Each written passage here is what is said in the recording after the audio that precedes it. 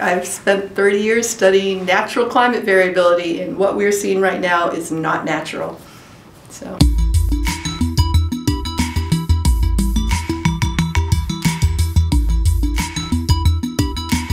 My whole career has been focused on trying to understand how and why climate changes naturally, on timescales of hundreds of millions of years to thousands of years.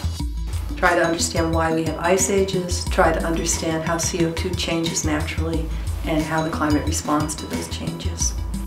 Dr. Maureen Raymo is a geologist and climate scientist working at Columbia University. She's the first woman to receive the prestigious Wollaston Award from the Geological Society of London, a prize once given to Charles Darwin. I asked her to explain the differences between natural and man-made causes of climate change.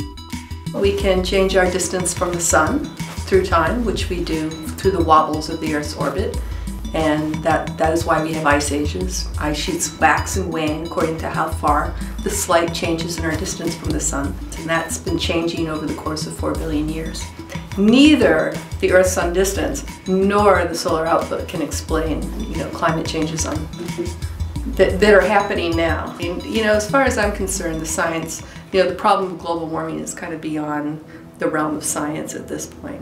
It's in the realm of how do we deal with this problem that we've created, and is going to almost certainly lead to global warming and rising seas and collapse of ecosystems.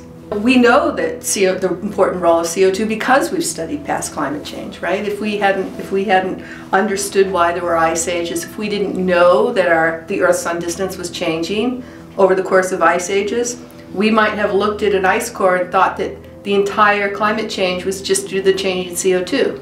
So, there is this symphony going on in the climate system. The Pliocene is a period of geologic time that lasted from about 2.5 to 5.5 million years ago.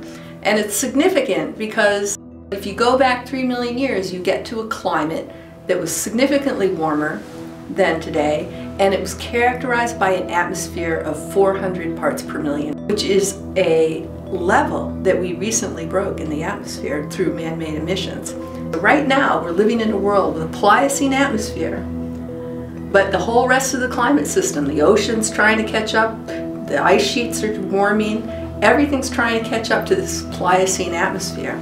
So we have these very divergent estimates of how much ice there was on Antarctica and on Greenland in the Pliocene. And so what we're trying to do is figure out, what did the Pliocene look like?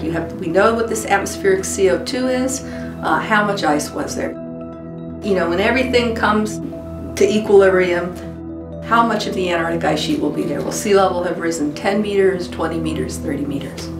Historically, I can see the climate community's always underestimated the rate of change in the climate system. So.